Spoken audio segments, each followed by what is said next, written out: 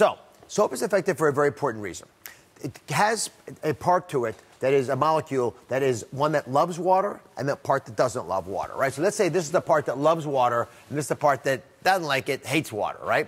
And when the germs or the viruses or the dirt is there, these water particles attach to it. The part that doesn't like water sticks to that piece of dirt, and the part that it likes the water forms what's called a micelle, so it traps the germ and it can cart it away. Now, some researchers also think that soap does something really critical. It can actually bust through the wall that protects the virus structure, right? And that allows this whole structure just wash away as it disintegrates. So no matter what, it ends up removing the virus from your skin, and that helps you.